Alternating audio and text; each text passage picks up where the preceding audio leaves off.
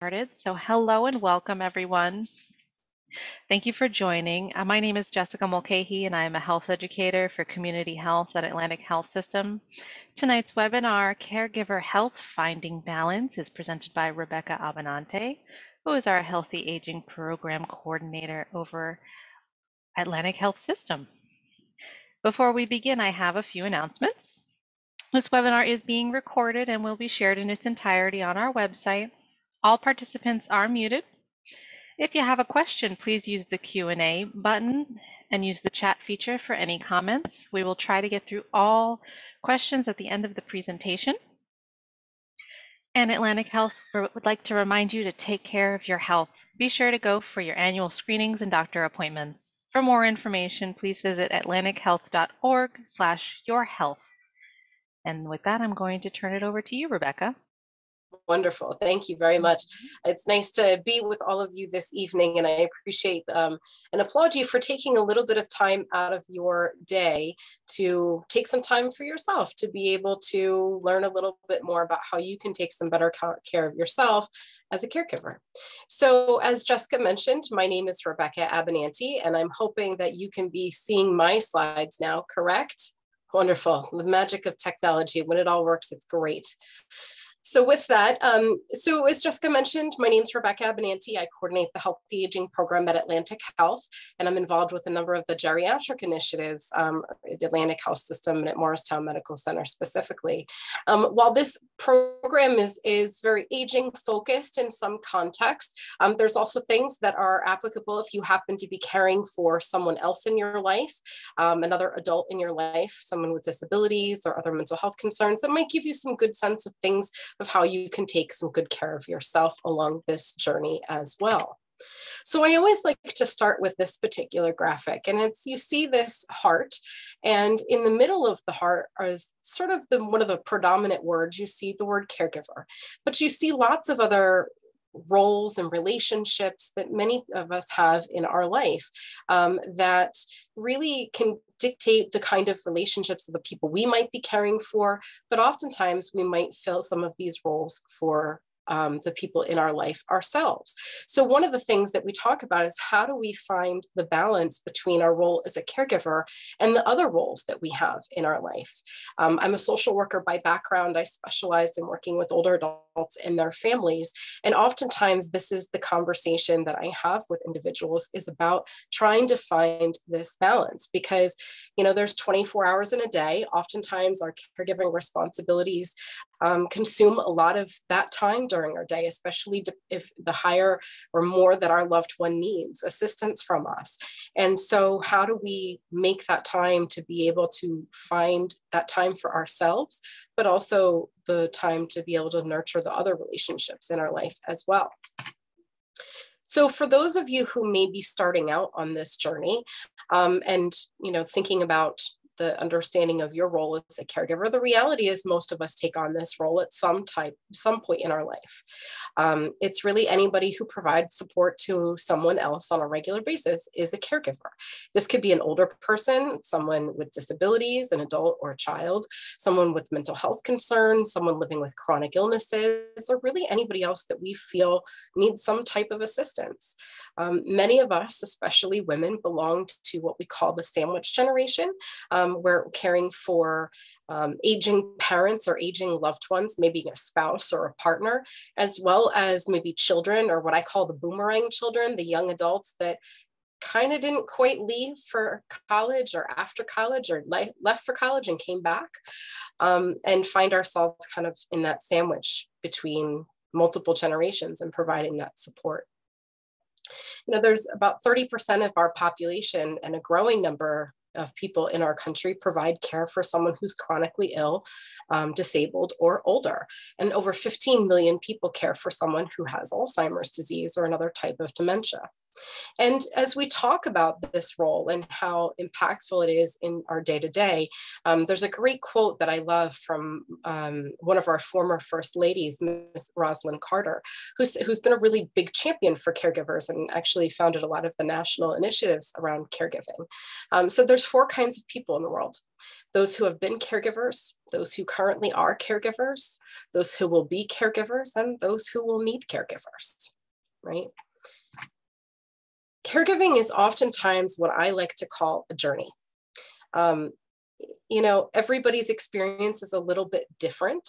As we're on this road, there may be some similar scenery, depending upon who we are caring for and the types of issues that they may have. So for example, if we are caring for someone with a memory issue, there may be some similarities to other caregivers in some of the symptoms that our loved one might be experiencing. And that road might look a little bit similar, but we are all unique individuals and we all have unique perspectives. And the individuals we are caring for are folks who've had a long life of different experiences and unique experiences. And so sometimes that scenery looks a little bit different along this caregiver's journey. Caring for someone who we love can be both a challenging and a rewarding experience, sometimes at the same time.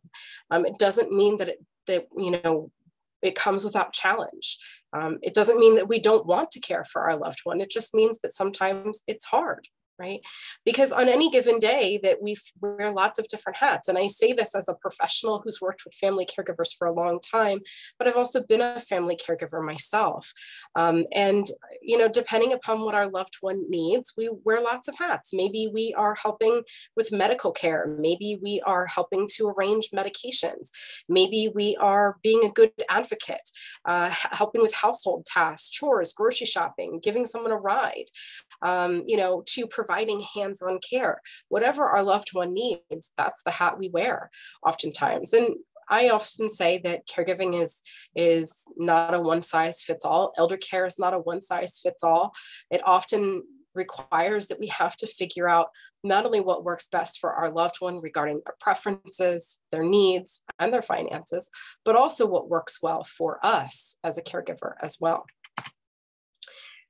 So just like I said, this is a journey, there's a spectrum, right? And oftentimes this caregiving spectrum starts with occasional assistance. Maybe our loved one needs a ride to the doctor, we go grocery shopping, whatever they might need. But as the needs increase, more routine or daily assistance is often what becomes required. Things like helping with personal care or helping manage finances. Maybe that's hiring or engaging supportive services like home care or home delivered meals. If our loved one moves out of the home that they have lived in or out of the home that they are living in with us and moving into a care setting, such as assisted living or a skilled nursing facility, that doesn't mean that our caregiving role stops. It changes, but it doesn't stop.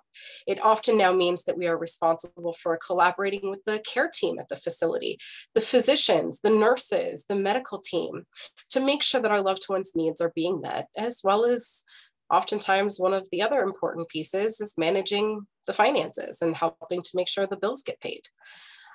As I said before, we wear lots of different hats, and activities can range from anything that our loved one might need, whether helping with personal care, managing a household. Emotional support is oftentimes one of the big things that we do as well as caregivers, in those check-in phone calls and, providing that moment of support, and when our loved one needs it, that moment of reassurance and encouragement, coordinating care. I'm not sure if I have any doctors on the line here, but if you do, I hope you'll forgive me that sometimes it's hard to get, two or more doctors on the same page, two providers on the same page to really make sure everybody's working together. And that takes a little bit of advocacy, as well as managing medications, managing personal care, right? So all the things that our loved one might need from us. So oftentimes this means that as an older adult, that, oftentimes older adults engage support from their built-in support system. That is oftentimes our spouses, our siblings, our children, neighbors, friends, right? This is, sort of natural. One of when I had the opportunity to do this talk last time in person, which I know has been a little bit couple of years now. But I asked the question of the group, in the event that something happened and you needed help on your way home, you got a flat tire, who would you call? And I had someone in the group that said, I'd call AAA. And I said, AAA is great, right? But, outside of AAA, right? Is there anyone else that we would call? And oftentimes it's a family member or a friend, because this is sort of our built-in support system. But our support system deserves to have open and honest conversations with one another so that we can better understand everybody's preferences and mutual expectations. For the older adult, is their expectation of what their adult children can do for them realistic? Right? Is the services that we want to engage something that, as a caregiver, that we think that our loved one can benefit from more assistance, such as maybe home care? Is that affordable, right? Are the mutual expectations realistic? Is it safe? Is it manageable? I had a caregiver that said to me, that when we were talking a lot about her role and what she was doing for caring for her parents, it was a lot, and going to their home every day, twice a day, setting up breakfast, making sure they were okay for the day. Then she would go to work, full-time job, then go to her parents' house in the evening, and help them set up for dinner, get ready for bed, help with any personal care, clean up the house a little bit. And then she would go home to her husband and her, teen, young adult children. All of this involved, a half an hour, 45-minute plus commute every way she went. And, we talked a lot about the sustainability of that. It's wonderful that I think sometimes as caregivers that we want to be able to do so many things, but, we'll talk a little bit tonight about how we also have to make sure that our own cup remains full, that we have something to give from. We're able to provide that support, because we don't take good care of ourselves, then it's going to be very difficult for us to take care of someone else. So we talk a lot about sustainability. Is this something we can keep up short term? Is it something that is going to be a lot harder for us to do on a long-term basis? So I always encourage families to try to work together on a plan. This not only can help us try to prevent decision-making when there's a crisis, but it also helps kind of, I think, give everybody a little bit of a plan in case something changes, that we have an idea of what we're going to do. And so one thing I always encourage caregivers to do, and I think this can help a lot with managing, we talk a lot about anxiety or self-care, trying to make sure that we have a little bit of a plan. I've heard from a lot of caregivers that say to me, if something changes, I don't know what I'm going to do. Well, let's try to go and think about what are some of the options, what could be things that we could do. Even if our loved one maybe isn't necessarily in 100% agreement with that plan right now, that having an idea of, does a service that I might need exist? If mom fell and needed rehab, where would I think for her to go? If we found we needed more supervision, what does that look like? Could they come live with me? Could I come live with them?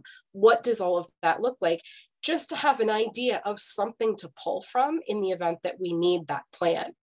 I always say that when we're in the hospital at the bedside, when there's been a crisis, and, my social work colleagues will come to, the patient and their family and say, the medical team is recommending subacute rehab, that you get a little bit of physical therapy, occupational therapy to get, recover from this hospitalization or this injury or illness or whatever it may be.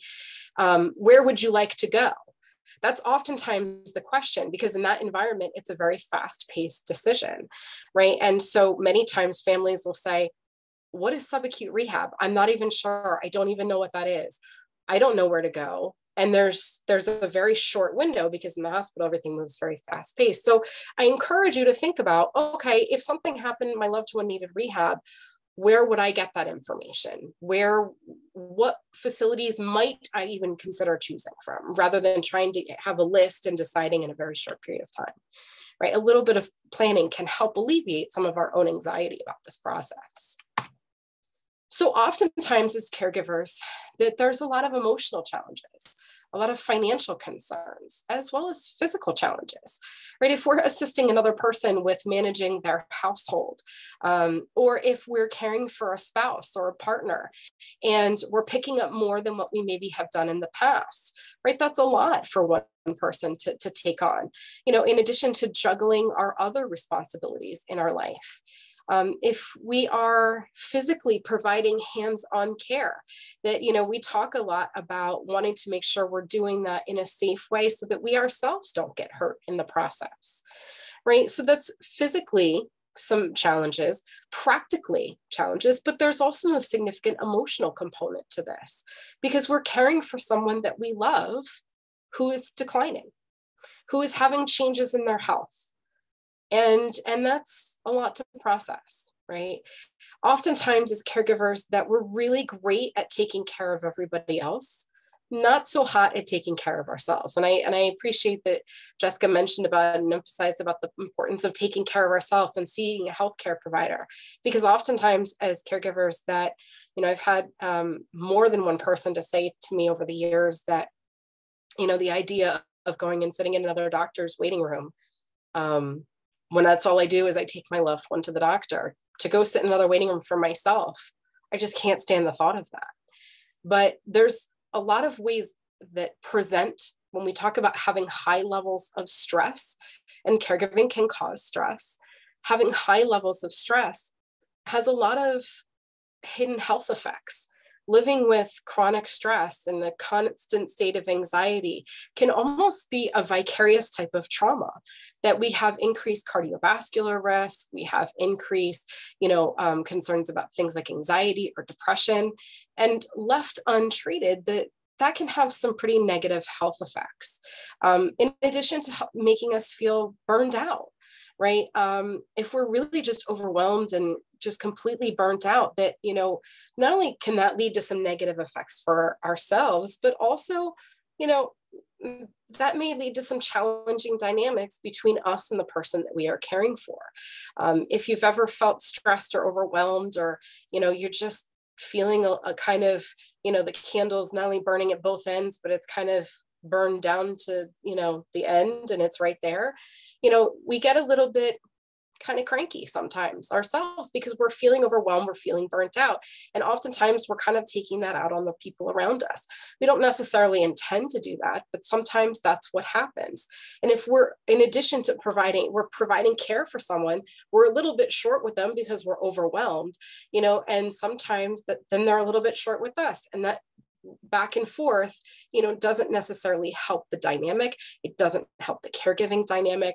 And this is why we talk about the importance of making sure that we're asking and reaching out for help when we need it, because it's very difficult to provide care for another person without some type of relief from time to time, because we need it. That's the reality of taking on this responsibility, right? Is that we need a little bit of a break sometime. That's very human. That's very normal. And I've also said to caregivers too, that if you find it difficult to find that reason to take a little bit of a break, if nothing else, think about the fact that maybe your care recipient also needs a little bit of a break from you. We're caring for families, and I always say family has a wonderful way of just knowing exactly how to push each other's buttons.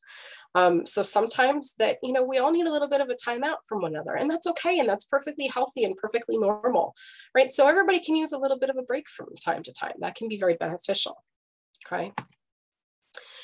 So just some little statistics, just because I think this helps put a little bit of an eye on, what we're seeing in terms of some of the, dynamics and the change across the country. We're seeing a growing number of people who are providing care for a loved one. Over 50 million people provide care. More and more people are caring for more than one person. Many caregivers say they have challenges in coordinating care. More and more people are caring for someone with Alzheimer's disease, and many caregivers are having increased reports of having poor health. So again, the data reflects a lot of what we're seeing, and I think this is where it's important to not only understand that you're not alone in this, but also kind of having an understanding that more and more people are going to be impacted by this in the years to come. So what makes this challenging, right? We talked about some of the practical and emotional costs.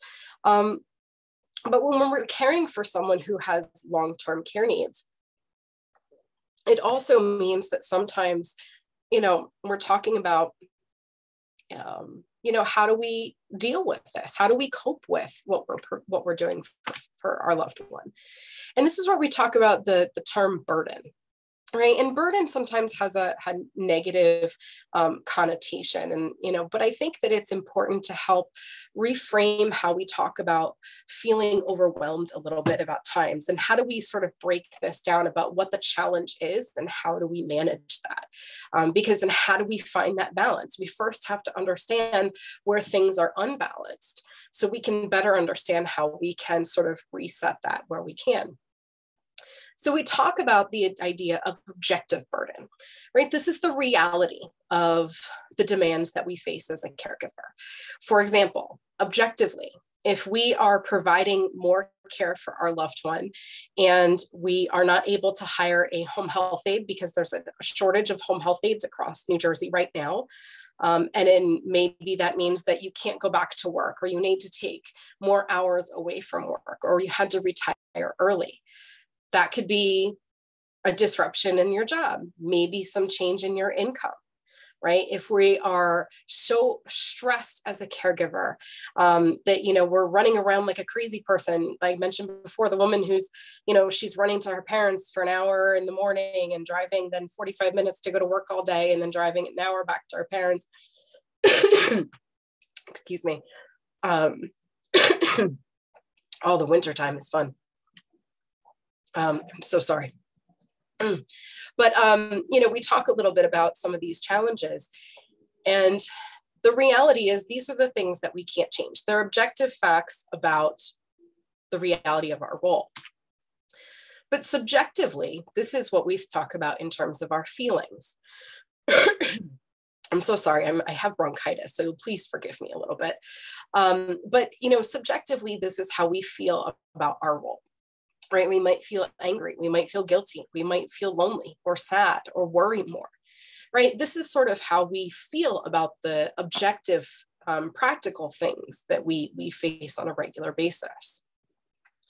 So when we add all of these elements together, excuse me, that, think about, there's this wonderful screening kit that helps you kind of identify a little bit about, how you feel as a caregiver right now. Look at this little stoplight on the right-hand side. And as I read the following statements, think about your level of you feeling overwhelmed, right? Think about the number of the objective, practical things that might be challenging for you, but also your feelings about it, right? As a caregiver, do you feel that you, when you think about your level of stress, do you nearly always or quite frequently feel stressed? Do you sometimes feel stressed? Do you rarely feel stressed? Do you feel that you don't have any time for yourself? That, that you don't know what to do about the person that you care for? You nearly always don't know what to do. You sometimes don't know what to do. Or you feel pretty confident that you know what to do for the person that you're caring for. Right? If we find ourselves in the red severe burden area, oftentimes that this means that, we need to find some type of intervention that's going to help us find a little bit of balance, right? So using some different services that we're going to talk about tonight to help us find and readjust, right? And find these resources that can help us alleviate some of the subjective burden. We may not be able to manage, we may be able to provide some interventions for some of the objective burden, the tasks. Where can we make some changes there to help reduce some of that burden a little bit? But also, how can we cope with some of the ways that we are feeling about it? Conversely, I've had people over the years that, objectively, I'll give you an example. The woman that I mentioned that, she's doing this extensive travel and everything. When I talked to her about it, she really didn't feel as overwhelmed as I thought she might have felt, because her feelings about what she was doing was that this is my family and this is what I want to do and what I need to do. And I'm just going to kind of keep going. And so subjectively, she didn't feel that her burden was high, but objectively that there was a lot on the plate. Conversely, I've had, caregivers in the past that objectively, when you look at the tasks that they were doing, that burden might have seemed quite small, but subjectively, their feelings about it amplified that level of burden quite high, right? Especially in cases where people are caring for someone that, may be a loved one, but it doesn't mean that we like them. Just because I often say, caring for an aging loved one, but sometimes that, we don't always like the person that we love. We love them, they're our family member, but we may have a difficult relationship with that person, okay? So other things that impact our experience as a caregiver is how far away that person lives from us. If it's more than an hour away, then oftentimes caregiving is difficult logistically, not only emotionally, but also this logistics part of it. Our role is not as much hands-on as it is about gathering information about resources, putting together those services, putting together a team to help meet the needs of our loved one. It makes it difficult so that if something happens to our loved one, we're not able to always be there as quickly as we might like. And that's difficult emotionally when we feel we can't be there. Where our loved one lives, in addition to not only, that long distance and how far apart we are, but where our loved one lives, or do they live in a more rural setting? In rural settings, there's fewer services oftentimes, and rural doesn't have to mean, the middle of Iowa. It could be, parts of, Sussex, Warren County, central New Jersey, southern New Jersey. We have a very diverse state here. And oftentimes that caregivers will find that if their loved one lives in that area, that there may not be as many services. Things like home care is often a challenge in more rural areas. That there's some more practical challenges that come up. We also talk a lot about our cultural approaches to caregiving. In many cultures, there's family expectations, and in many families, there's dynamics and expectations about the roles of spouses and adult children and how we care for a loved one. And this doesn't always match in individuals' capabilities, maybe their other responsibilities or preferences about providing care. And so sometimes that's an additional part of this conversation, is how do we negotiate between the expectations of our family or our culture in combination with our other preferences or responsibilities? And, does that always match? And if it doesn't, how do we cope with some of the emotions that come up from that?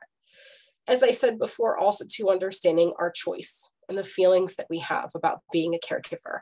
Sometimes caregivers are unexpectedly put in this role. Maybe they're the only family member who's nearby to provide care.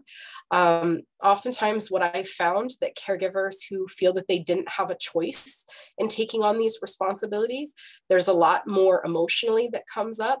They tend to also have some other challenges with, we talked about burden before, this particularly subjective burden, and may feel a lot more emotional distress about their caregiving role. They might have some increased guilt, feeling more depressed, maybe a little bit of anger, a little bit of resentment. So just kind of, if someone is being, a caregiver who is, maybe the caregiver by location, and they're sort of the one who has stepped up to the plate, so to speak, that oftentimes that it's important that if we are struggling with some of those other emotional challenges, that we're addressing it. So again, that we're making sure we can find a good, healthy outlet to take good care of ourselves. So some practical things that can be helpful to help us kind of find some balance. We talk a lot about navigating challenging conversations. If you find that you need to talk to your loved one about, more difficult topics, things like getting some help at home, transitioning out of a home into a care setting, stopping driving, right? If any of you've had, the pleasure of having one of these challenging conversations, that they're incredibly difficult. They're sometimes not only hard to start, but they're also hard to kind of know how to approach these conversations. So some general tips that can be helpful is to try to talk in a quiet place with everyone who should be involved in the conversation. We don't need to have everybody all at once necessarily, like that. There was a show a number of years ago, I think it was called Intervention or something, where you have like 20 people in a room and saying, this is why you shouldn't be doing this. That can feel very overwhelming, but the key people who should be part of that conversation, that can be helpful to have them there in a quiet place. We don't need to go out to a diner where there's lots of loud ambient noises, but have a talk in a quiet place. And it's sometimes it's helpful to have small kind of casual conversations to plant the seeds. Things like talking about stopping driving are usually a never one and done type of conversation. It oftentimes that takes more casual conversations to build upon to have larger decision-making conversations later. And you can also pull from a neutral event. So maybe something in the news, maybe a recent incident to kind of get things going. And, kind of approach it from an open-ended question. Saying, kind of framing from the context that, I don't know how you feel about this. I'd like to kind of better understand how you feel about this. Maybe we've never talked about this. I don't want to kind of, pry or make things, but it would give me some peace of mind to know that there might be a plan if we need one. What would be your preference? I occasionally see patients in our geriatric medical practice in Morristown. And one of the questions that I always see ask our new patients is, in the event that you found that you needed some more help than you do right now, what would that look like for you? Would that mean bringing some help into your home? Would that mean wanting to look at a senior community? What would be your preference? And I've had many patients over the years who say, either I don't know, I haven't thought about it. And that's where I say, okay, that's okay. But here are some of the options. What do you think you might think? Here's some information that can help you, in the event that something changes, because it's good that we have a plan in case we need it. And to kind of initiate some of that conversation. Now, sometimes these conversations do need to happen and decisions do need to be happening sooner rather than later. But these can be good kind of springboards to start the conversation. And if we do need to make decisions, kind of putting a time frame saying, you know what, we sort of need to make a decision about this. I want to help support you in that, but we need to make a decision about this, right? Because things are, especially when we start talking about safety concerns, that's usually when there's more urgency, is when there's more safety concerns. So here's some other tips that can be helpful just in general. Again, how helping you as a caregiver, trying to help you find your balance and trying to kind of navigate this journey, is that when you're talking to your loved ones, start with small steps towards change, right? Especially, if where we can, right? If we can make small steps at that time, making big changes all at once is really overwhelming for all of us. As human beings, we don't change easily or without a lot of effort. Right. So big changes are hard to implement and they're not realistic sometimes. Sometimes we have to, because it's an urgent situation, we have to do something and we don't have a choice. But if we can make some of those small steps, try doing that first. So for example, when talking about driving, if it's safe, maybe we could talk about limiting driving versus stopping completely, right? If you need to have other professionals involved in that conversation to help you have that conversation, then that's important, right? To be able to, have their support in helping you talk about these changes, such as your loved one's doctor or other healthcare providers. I always also tell caregivers that listen to what your loved one is saying and listen for the feelings behind the words. Sometimes, people will say something, but they don't actually mean that. Saying things like, I don't need help, may mean I'm really frustrated or I'm embarrassed that I need assistance with things that I used to be able to do. I always tell folks to look for the why. If someone is being resistant to, implementing some type of care, there's usually a reason for it. If we're talking about, changes in memory and that, there's a, cognitive process happening, that's a little bit different. But oftentimes, when we talk about, trying to make some changes, that if someone is resistant, there's usually an underlying reason for it. And it's helpful for us to try to pull out what that reason is. Is it fear? Is it anger? Is it frustration? Is it, concerns about cost? What's the underlying, reason? I always kind of say, find the why. And if we can sort of find the why, that helps us start to develop collaborative strategies to help implement change. Right. The other piece of this is acknowledge loss. I think sometimes that when we talk to someone about making significant changes, like moving out of a home, stopping or limiting driving, experiencing changes in independence, maybe grieving the loss of a spouse or friends, living with chronic health issues, having memory changes, all of these are losses, and they're incredibly difficult and incredibly frustrating and challenging to cope with. And most older adults are experiencing more than one of these at once. So acknowledge that. Acknowledge that this is hard. I do a lot of education with our resident physicians and our doctors that we talk a lot about when we say that, we're going to put a Foley catheter in, or you need to go to subacute rehab, and acknowledge that that's hard. It's not, it's something difficult. It's a big change. I know that this is going to be hard. And I get that this is not what you probably were hoping for. And I understand that it's uncomfortable, but how can I help you through it? I think sometimes that we have a tendency to minimize how difficult things can be. I often tell the story, and if you've heard me talk before, you may have heard this story, so forgive me. But years ago, I managed an assisted living community, and I had a woman who had planned to move into our community. She was going to be moving in. Her son had made that decision for her. She was not entirely thrilled about that decision, as you can imagine, because he had made it totally without her input. And I always say that's a great way to get somebody on board with the decision, is to make it for them. But anyway, he had decided she was going to be coming to our community, and the sales and marketing person was bringing her around to everybody's office to introduce her. And she came to my office, and, she looked about as thrilled as you can imagine. And then between the sales person and her son, they're like, Mom, this is going to be great. It's just going to be like Club Med. Right. And for those of you who may not know what Club Med is, sometimes I date myself. But if you think of like one of those beautiful, all-inclusive type of resorts, right? And she just turned around and looked at everybody, and she said, what the heck kind of Club Med do you people go to? And I just looked at her, I said, I get it. Like this wasn't the plan.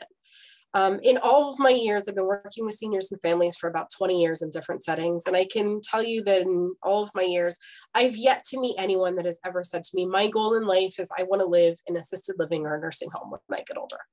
That's just not what most people say is their plan. And I looked at her, I said, I get it. It wasn't the plan, but how could we make the best of it? And I think that that's, makes, a big difference in trying to connect with people and our loved one and say, I understand this maybe wasn't what you wanted, but how can I work with you? How can I support you to help make the best of the situation? And this is where I say engage people in the decision-making process, however they can. Even if they're no longer the primary decision maker, having them be part of the process allows their preferences to be supported and allows, a little bit of control and a little bit of dignity, right? It's maybe not saying we're not in the driver's seat, but, kind of like the silly metaphor that if, we're going to go have dinner, the goal is we're going to have dinner, right? But you can pick the restaurant. We're going to a restaurant. But where would you like to go? Right? We're going to have dinner. Which of these would you like to go to? If that's too much of an overwhelming choice for someone, say, would you like to go to, this restaurant or that restaurant? I call those guided choices. So even those who have, more significant cognitive impairments or have difficulty with making decisions and feel overwhelmed, offering guided choices can be helpful to help someone still make them feel like they're part of a decision-making process. So as I said before, talking a little bit about resistance, and sometimes we have challenging behaviors, and challenging behaviors come from, things like illness, maybe our personality, denial. Maybe it's the family messenger. I often kind of say that the messenger and the message are equally important. Sometimes people will hear things from their doctor that their spouse or adult children have been saying for a long time, but because it was coming from the spouse and adult child, they weren't hearing it. So sometimes it's who's saying what the message is makes a big difference. All of these things play a role in someone's ability to accept change and assistance. As I said, change is often very difficult. Oftentimes resistance and behaviors come from feeling less independent, being resentful of changing abilities, feeling a loss of control, being frustrated. Oftentimes as caregivers, you're the ones that are getting the brunt of these feelings, right? I always encourage to try to think about, when those behaviors come up, try to find the why. If you can try to look to find a trigger. Did something happen? Is this an exacerbation of a lifelong issue, or is it a behavior that's related to a progressive disease? Has dad always been anxious, and as he's gotten older, the anxiety has just escalated? Is your husband more paranoid or agitated because he has cognitive impairment? That's a disease that changes our perception of reality and impacts our judgment. So it could be related to the disease process. Right? Just some little quick kind of tips here on the side. Again, trying to isolate the cause, ruling out pain. I always say focus on the feelings, not on the facts, especially if we have someone who is experiencing memory changes that oftentimes, we don't kind of engage and kind of dig into the content when, someone, you moved my stuff, you took all of my things, or, you're stealing from me. You're probably not going to be able to rationalize with someone who has dementia to say, I didn't take your stuff. I didn't do that. I hear that this must be really frustrating that you're, rather than arguing about it, focus on the feeling. I know this must be really frustrating that you can't find what you were looking for. Can I help you find it? Let's look together. Okay. Try not to get upset. This is probably the one thing I say that is the easiest thing to say and the hardest thing to do, right? Try not to get upset. Even if, 1 out of 10 times that we can try to catch ourselves and try not to get upset, that's improvement. So it's not going to happen every time. We are imperfect human beings caring for another human being. Things sometimes don't always work out the way that we wanted them to.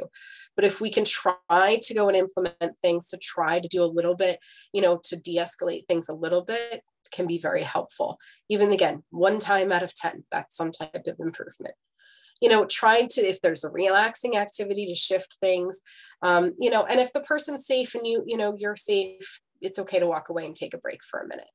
As long as everybody is safe, it's okay to step away for a minute when these behavior resistance happens. So this is probably one of the phrases that I hear most often from family caregivers in regards to,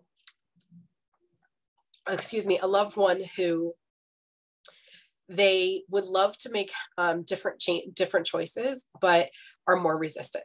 And this can actually, when we talk about this caregiver balance and trying to find that balance in our life, and the idea of burden, I've had a lot of people that say to me that the burden is not actually providing care. It's trying to fight with them about convincing them to let me help them, or to do things the way that would be safer. Right. And so this phrase of if they would only, right? Unfortunately, we can't force loved ones to make better choices, even when it might be in their own best interest. And I'll talk about the difference. This is for individuals who have capacity, meaning they have the ability to make decisions. I'm going to talk in a minute about individuals if we're caring for someone who does not have capacity because of cognitive changes or other issues that impact their ability to make those decisions. But if they have the capacity to make decisions, we can't force people to make a better choice. Even, if that might mean that they might have a better outcome. We are all have the right to self-determination, their right to autonomy. Everyone has the right to make poor choices, as long as they're sort of able to understand the consequences of their actions or inactions. It's sort of this kind of thinking about this. If someone has diabetes, right? And they say, you know what? I'm not going to take my medicine. I'm going to eat a pint of Haagen-Dazs every night. And yeah, I know that my blood sugar can spike and I can have all of these negative consequences. I can have, neuropathy. I can have changes in my vision. I can have all of these other negative consequences of not managing my diabetes. Yeah, I know it. I'm going to do it anyway. They have the right to make that poor choice. We would love for them to not make that choice, but everybody's got the right to make poor choices as long as we have the ability to do so, right? So oftentimes as a caregiver in these cases that we need to be able to set some healthy boundaries or limits on what we're able to assist someone with and stick with these boundaries. So for example, I've had many older adults over the years that say, I'm totally independent. And it actually comes out that they're independent because of the extensive assistance that their loved ones provide to them. And, or they'll say, I don't want some additional help at home because they only want their adult child to do it for them. And, then I see the adult child who is just totally overwhelmed, and this is not a sustainable situation. And so we have to say, we would love for this person to be able to do this in perpetuity, but that's not a sustainable situation. So you have to compromise a little bit here. And as a caregiver, say, I can't come every day, all day. I could come 3 days a week, and the rest of the time that we need to have some additional help. But then the hard part about this is sticking with that boundary, right? Because again, if we're continually giving from our cup and giving until there's nothing left in the cup, that we're not going to be able to take care of ourselves. And that's not necessarily a sustainable situation, right? The other part of this is I always tell caregivers to pick your battles, right? I had a woman I was working with a number of years ago that she was caring for her husband who had Alzheimer's disease. And she said, every morning we have a fight about getting dressed. He doesn't want to get out of his pajamas. And, this was a person who was always fastidiously up and dressed and ready for the day by 7 o'clock in the morning. He doesn't want to get out of bed. He only wants to be in his pajamas all day. He wants to come to the breakfast table in pajamas. That was not part of his routine. And I'm trying to help him maintain some of what, and every morning was this big fight. And I said, that may have been who your husband was his whole life, that was something, but now with the context of dementia, that, it's hard. It's hard. He doesn't want to be out of pajamas right away. And you're setting yourself up for a really rough day ahead because we're starting with a fight every day. Is it imperative that he's out of his pajamas and dressed for the day for breakfast? Will anything be terribly wrong about that? No, right? So we talked about that. No, it wouldn't necessarily be something wrong. It's just a deviation from the person that he'd been. And what we found is that when she stopped fighting about the pajamas and he was able to have breakfast, it kind of set it up. So after breakfast, it was a little bit easier to coax him into doing morning routine. And it helps set a different tone for the day. So this is where I say, pick your battles, right? As long as everybody is safe, we're talking about everybody is healthy, right? It's okay. If the clothes don't match that day, if, we haven't done things exactly perfectly, it's okay, right? Don't sweat the small stuff, right? For the bigger concerns, sometimes you can help to enlist the help of professionals. Sometimes healthcare providers like the doctor can be very helpful. As I said before, the messenger and is just as important as the message. As well as, in addition to engaging a doctor, there's other professionals like private geriatric care managers. Those can also be helpful people to help intervene. Unfortunately, sometimes that does mean when we're setting healthy boundaries with someone who has the capacity to make decisions and they're just not making great ones. Unfortunately, sometimes as caregivers, that might mean we need to plan for the crisis. So when things kind of blow up and we know that if nothing changes, and oftentimes I'll say to a family that we need more help. Our loved one is completely resistant to home care, doesn't want help, says, I understand, I don't want to make these changes. I'm not going to do it. I'm not going to accept the help, and we're saying, but, we're increased risk for a fall. We're going to get hurt. Something bad's going to happen. And if we're totally resistant and they say they understand, they have capacity to make a decision, they're just refusing things, then as the caregiver, sometimes that means that we're planning for the crisis.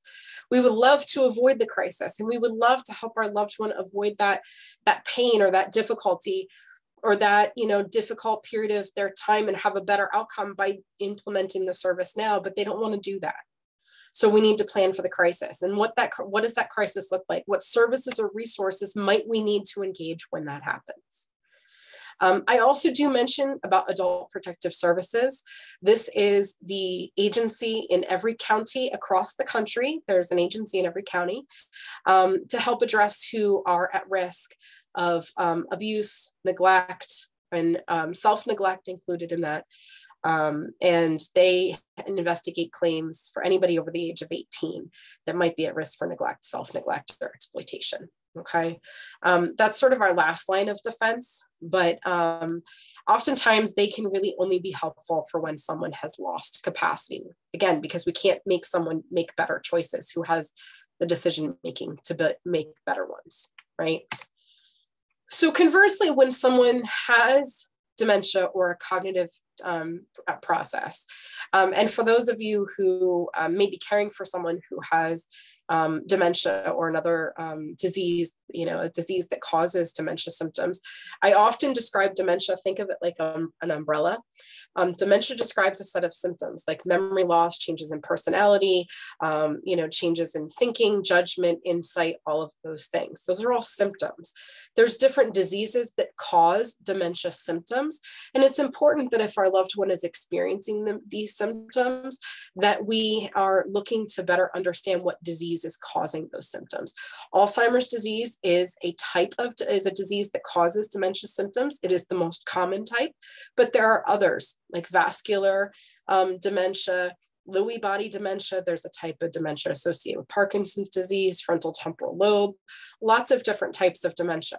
As I said, Alzheimer's is the most common, but it's not the only disease. And it's helpful to us sometimes as caregivers if we can get a better understanding of which dementia, which disease is causing our loved one's dementia, because it can help us kind of better understand what that trajectory and what that journey might look like. So if our loved one has dementia, it's very common for individuals who have these symptoms to, have some challenging behaviors, be very repetitive, maybe have a little bit of paranoia, be resistant to care, have some personality changes, maybe some inappropriate behaviors, agitation, aggression. And one of the reasons for this is that dementia causes, it's the disease that is causing these symptoms is causing ongoing, essentially, brain damage. Right? Certain parts of the brain are becoming damaged. And because of what's happening in the person's brain, it's impacting how they see and interact with the world around them. So for the person who, is a little bit more paranoid, one of the reasons for paranoia is because we talk a lot about, this recall and how our brain is not processing new information correctly. For you and I, think of this like a file cabinet. Think of, every day like a file cabinet. We pull out a drawer every day. Everything we all do every day goes in a drawer, right? What we had for breakfast, how cold it was today, what kind of, what activities we did today, listening to this webinar tonight. Everything we all do goes filed away in the drawer. Our brain works well. It can encode that information and stores it away so that if we need to go and pull the drawer out at a new time and pull that information out, we can, because our brain has been able to file it away for us. But for someone who has a disease causing dementia, is that pull that drawer out and there's cuts in the bottom of that drawer. That information went in and it went right through as if it never happened. So because their brain is not able to process or encode or learn new information, oftentimes they'll repeat questions. They'll ask things multiple times. So if they've asked you for the 10th time today, what time are you picking me up to take me to the doctor? Right? And you say on the 10th time you've had it, right? They've called you 9 times before and you say, Mom, I've told you this. I'm coming to get you at 10 o'clock. And now Mom's all upset. And she's like, why are you yelling at me? I didn't say anything. What's wrong? Because to her, she has no recollection that she called you 9 times prior. All she knows is that now she's calling you for the first time and you're yelling at her. Right? So we might understand why someone might get upset with us.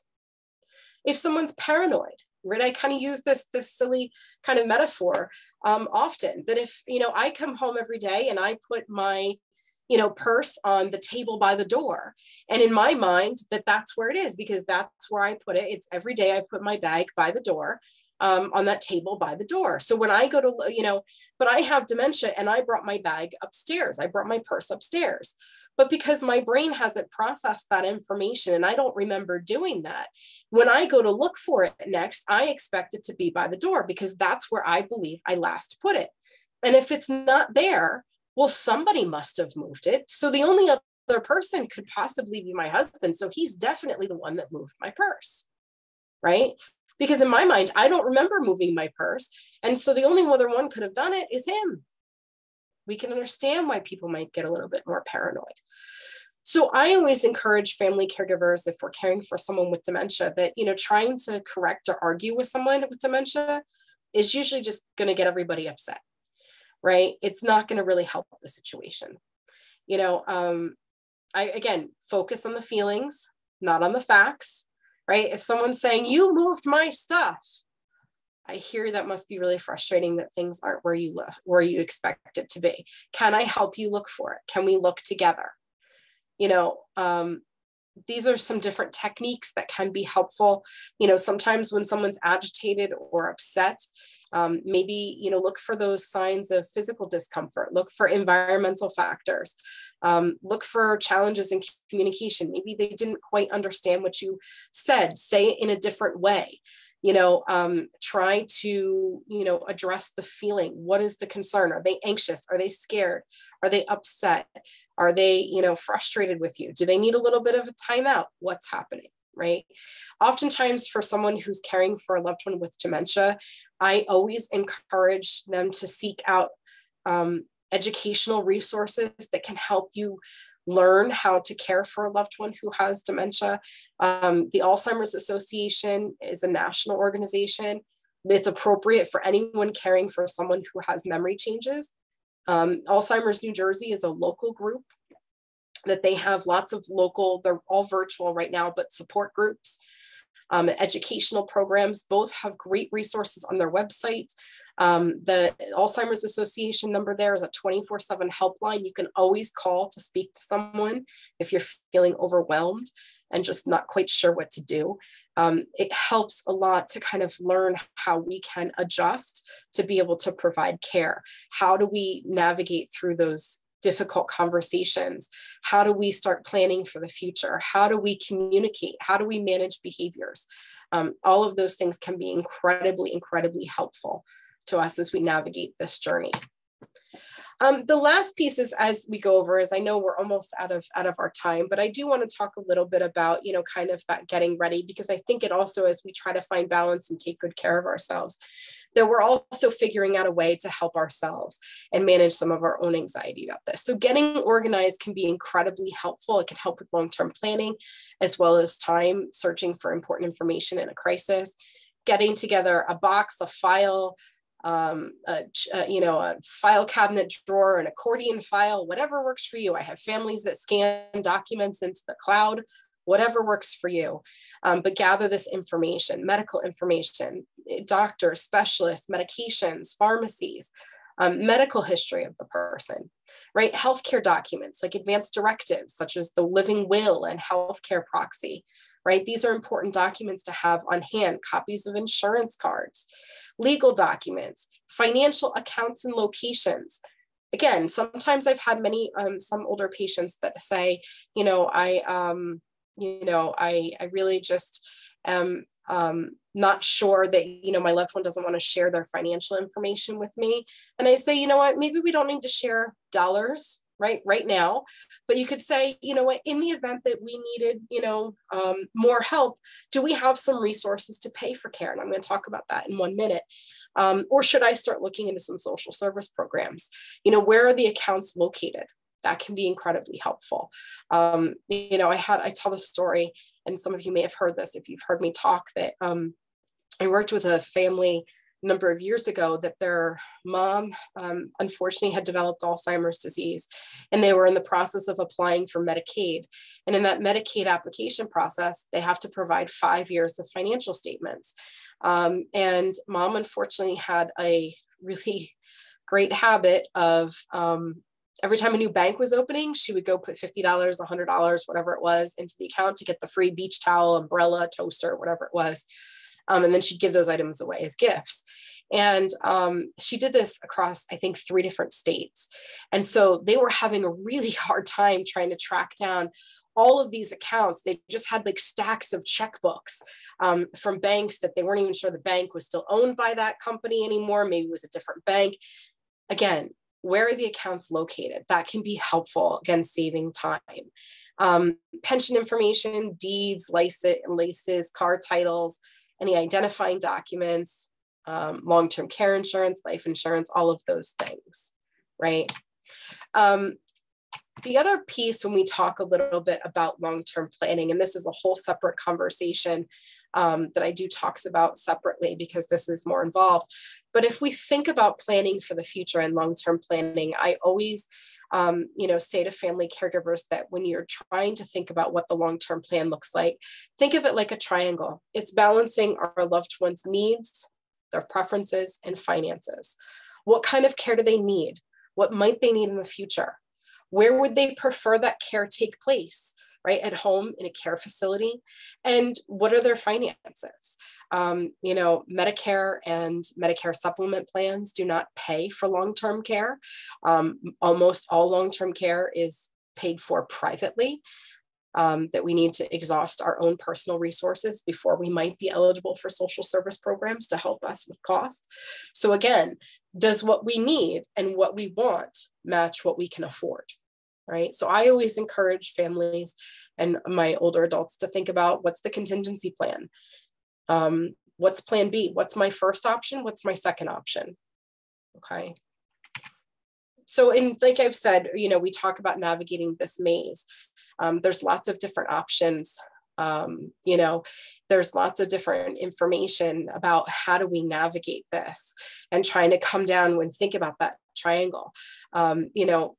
Considering how much is realistically available provided by the social network, right? As caregivers, how much can we realistically provide?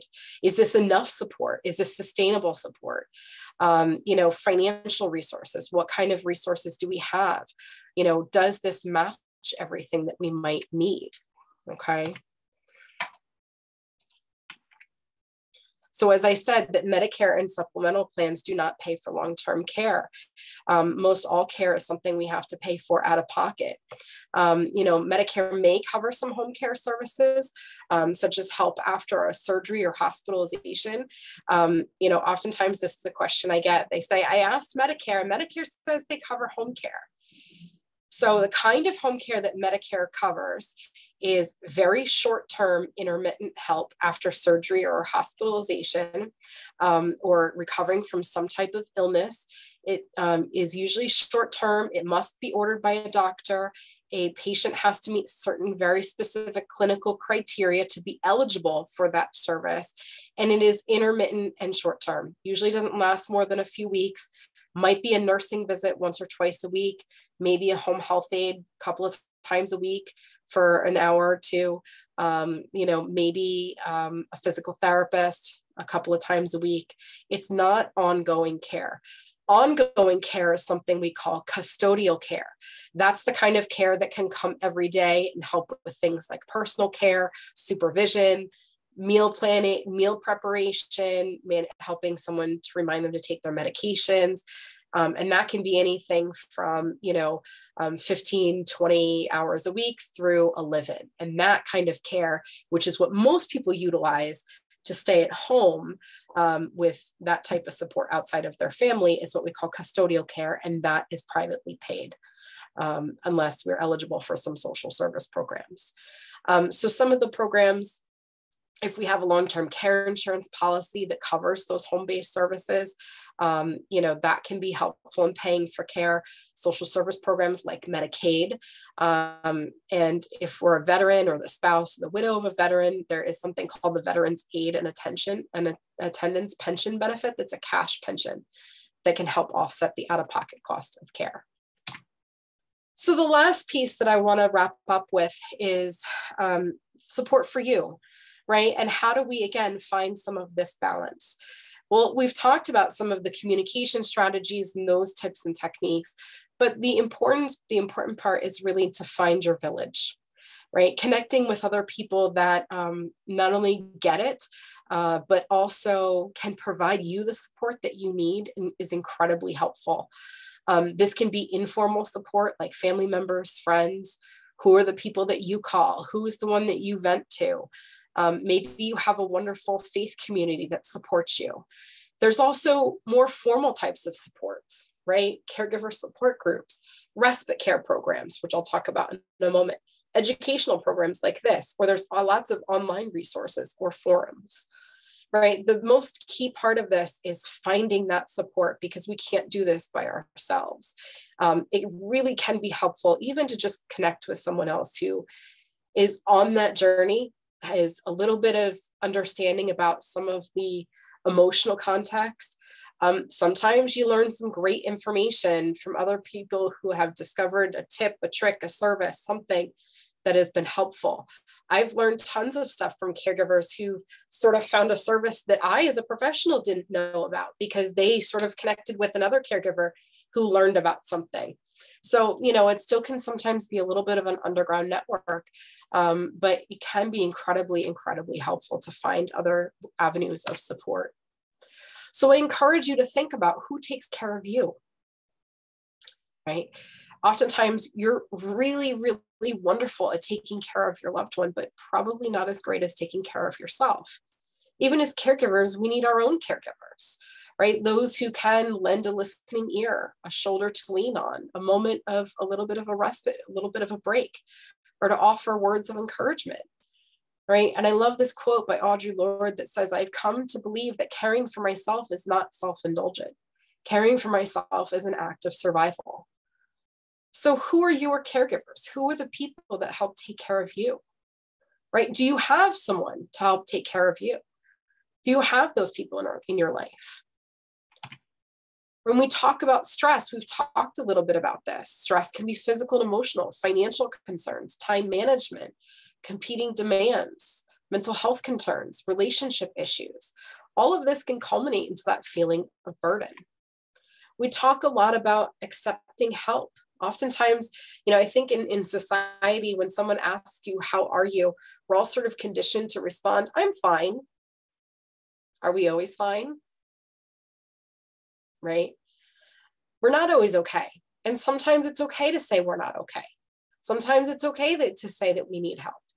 I love this quote, says, "You can do anything, but not everything," right?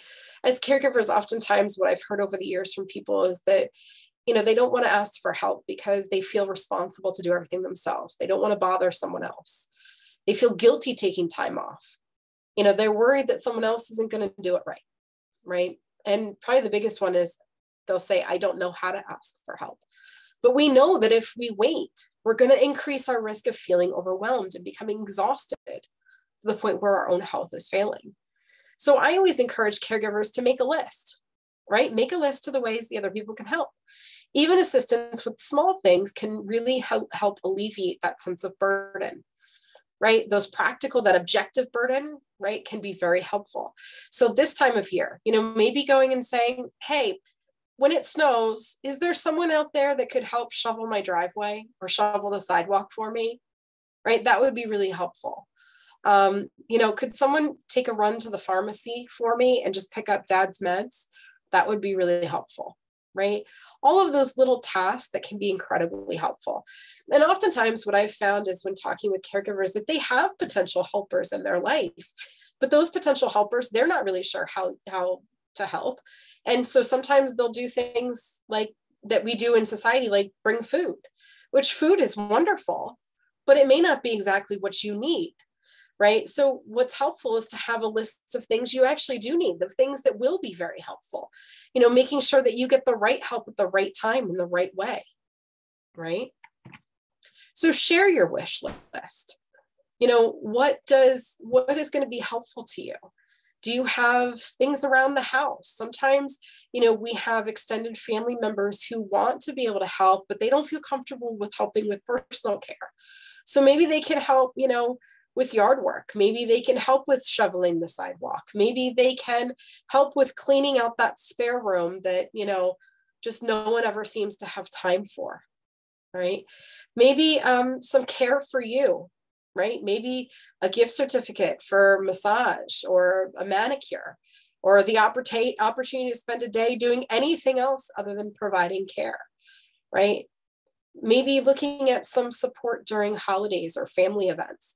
I know that this has looked a little bit weird the last couple of years as we've tried to navigate holidays and COVID and all of the fun stuff. But if we're looking for extra help during, family events or holidays, if we want to engage, I've had families in the past that have hired a home health aide to be available during an event or a holiday or a celebration, so that they're sure that their loved one can have the help they need should they need it, but they too can also enjoy the celebration without worrying about, is my loved one going to need some help, or is there something going to come up that during that event, right? Again, thinking about what's going to be helpful for you. So we talk a little bit about respite care. So respite care, and the challenges is, respite care is really any type of short-term care that gives the caregiver a break. This could be utilizing home care. This could be going to an adult day program. This could even be in a short-term in a facility placement. And respite care can be used to not only take a break for yourself, take some time for self-care. I've had caregivers that say, I need to have surgery. I'm not going to be able to provide the care that I normally would for mom because I need surgery. What does that look like? Most formal respite care is something that is privately paid. Respite care could also mean, you want to ask your family to step in. That's a break. But most formal respite care, such as using home care, adult day services, things like that, is something that is privately paid for. If we have limited financial resources, there are usually some state respite care programs or grants available for those who have limited resources. If our care recipient is on Medicaid, that there are some respite benefits under Medicaid. And for anyone who might be confused, I've had many people that ask this question. So I always tell folks, Medicare and Medicaid, they sound different. They sound similar, but they are different things. I'll give you my little mnemonic. Medicare is like care, like health care, because that's our federal health insurance program, mostly for people over 65. Medicaid is like aid, like financial aid, because we have to financially qualify for services. And it will provide some long-term care at home or in facility settings. But again, we have to financially be eligible for that. Okay. So in our last piece of our conversation, I give you one of probably my favorite tools that I think it's helpful if you think about being on a journey, right? We're on a little car or our bicycle down this journey. And you think about a wheel, right? So think about if your car was making strange sound or it was pulling to the side, you'd stop and you'd fix it, right? You think, oh, I have a flat tire. But oftentimes as caregivers, we don't even stop to think about how we're going down the road on our own wheel of life. Sometimes our wheel is flat, right? It's wobbly. It's not inflated. So the wheel of life represents 8 different areas that are all really a component of our life: our work, our spiritual life, our physical and emotional well-being, how well we're taking care of ourselves, our financial situation, our relationships that we have, and yes, recreation and fun, because as human beings, we also need to have fun in our life. So think about for a moment your own wheel. How bumpy is your ride? Are you taking care of your own needs, including making time for yourself? Are you taking care of yourself physically? Do you have quiet time for reflection or spiritual needs? How are you dealing with your emotions associated with your caregiving responsibilities? Are you worried about your finances? Are you spending time with friends and family? So if you think that your wheel might be a little bit deflated in any of these areas, pick one area that's out of balance. Start with trying to set aside 15, 20 minutes, 5 minutes, whatever you can do every day to start improving that area. If you want to improve your physical health, see if you can go for a little bit of a walk. We want to be a little bit better connected with other people, try to spend some time with friends, even calling on the phone, having some social interaction. Maybe it means that we need, we're having a lot of emotions. We're really coming at a crisis emotionally, and we need to seek out a therapist, somebody to talk to. Maybe we are having some physical challenges. Maybe we need to hire some extra help, or we need to look about what are those options to give you a little bit of a break. And once you begin aligning these different areas, regularly reassess and try to take some small steps to help balance your wheel, and continue to do this as you go along your journey, right? It's a great sort of technique that can be very helpful, that if you just kind of take stock about how your wheel is rolling down on this journey, is that 15, 20 minutes, small changes can have a really, really big impact. So as we wrap up, I always encourage caregivers to, there's no right or wrong way to do this, right? Human beings and caregivers, we don't come with instruction manuals. If we're ever feeling that what we're doing is just not enough, remember to give yourself credit for this incredible role that you play for your loved one. Imagine what their world would look like without you, even for a moment, right? And use this as an incentive to take good care of yourselves. I love this quote from Jennifer Loudon that says, self-care is not selfish or self-indulgent. We cannot nurture others from a dry well. We need to take care of our own needs first, and then we can give from our surplus or our abundance. So I know we see some questions coming in, but I want to give you some resources and some information, and then continue to throw some questions in and I'll address them. So here are some resources and places to start. And I'm happy to send these slides to Jessica to send out to anyone who would want some information. I don't expect you to write all these things down, but I'm happy to send out the slides so you have this information for you. These are some great national places to start. Locally here in New Jersey, there's some great information and great places to start for some additional help and information. There's also through the United Way here locally in Northern New Jersey, there's the Caregiver Coalition. They have their coalitions, they have 5, and they've one in Morris, Somerset, Sussex, Suburban Essex, and Warren. And they are doing a lot of virtual programming right now, but what I love about this coalition is that they do lots of great programs and events for caregivers, and they're for caregivers across the lifespan. So it doesn't matter who you're caring for, if you're identifying as a caregiver, whether you're caring for someone who's aging, living with chronic health issues, mental health issues, an adult, a child, whoever it is that you're caring for, it's a coalition to help provide support for you as a caregiver. I'll give you my 2-minute elevator speech about who I am, if I can be a resource for you, as well as some of the services within Atlantic. So as Jessica mentioned, I run our Healthy Aging program, which is a free hotline. People could call and ask questions about anything related to caregiver services, older adult services, you name it. You get me. I'm the hotline. When I'm not in the office, I have a colleague, Victoria. She's another social worker. She works in our geriatric assessment center practice. So you get one of us that we're here. We're both geriatric social workers. That if you have questions about resources, you can, give us a shout and give me a shout to talk about what some of those options and resources could be. For those of you who might be more local, we do have our geriatric assessment center, which is an outpatient doctor's office located in Morristown that provides consultative evaluation as well as primary care for individuals over 65. For new patients of that practice, the first visit's about a 90-minute visit. You meet with the physician to go over medications, medical history, any functional or cognitive changes, as well as with my colleague Victoria or myself if she's off. We cross cover as social workers to kind of review any services that could be helpful both now and in the future in talking about long-term planning. And If you found tonight's session helpful, we have a much more expanded series talking about the art of caregiving that we run for free. It's a virtual series. It actually starts Thursday. So if you're interested in that, we meet for 5 Thursdays. You could join us for any one of the sessions, whatever is most helpful for you. Our interdisciplinary team teaches this series. Again, it's a free virtual series. We meet just through Zoom, just like we are tonight. Session 1, we talk a lot about some of the navigating of the maze of services. Session 2, I have an elder law attorney that talks about legal and financial concerns.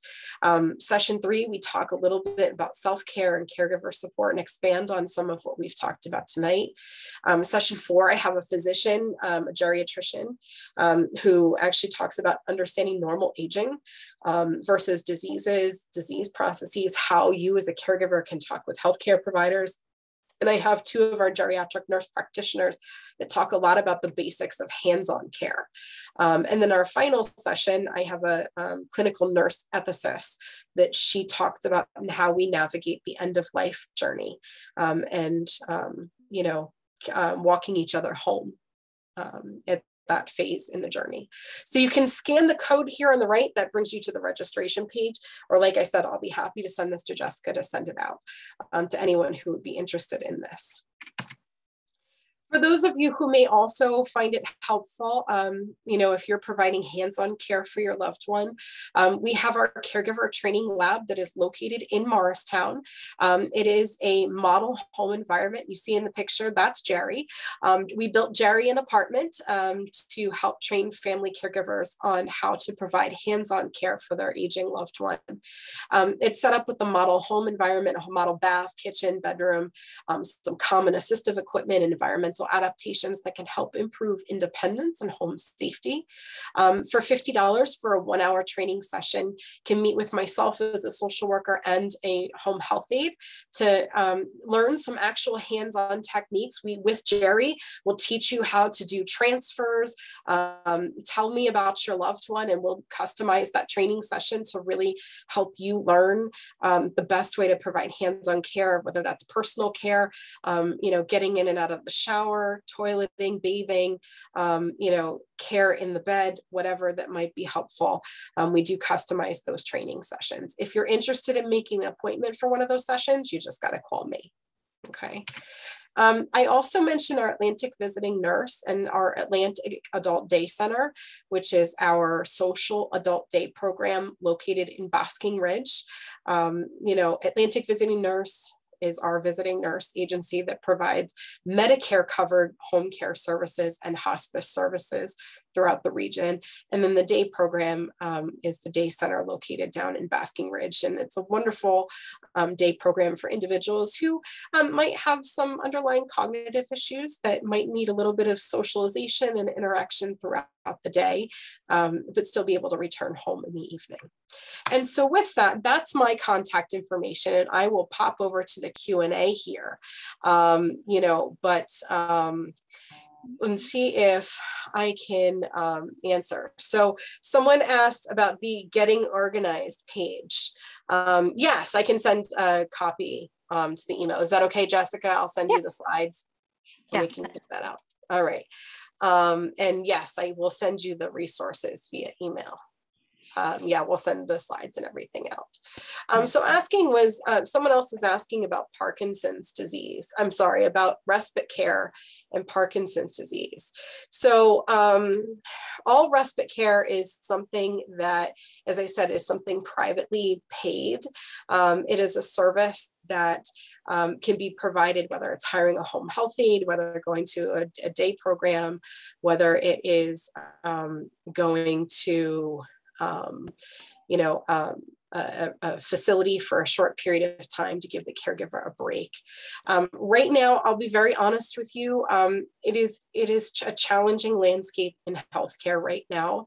There is a statewide shortage of home health aides. So finding a home health aide might be a little bit more challenging right now.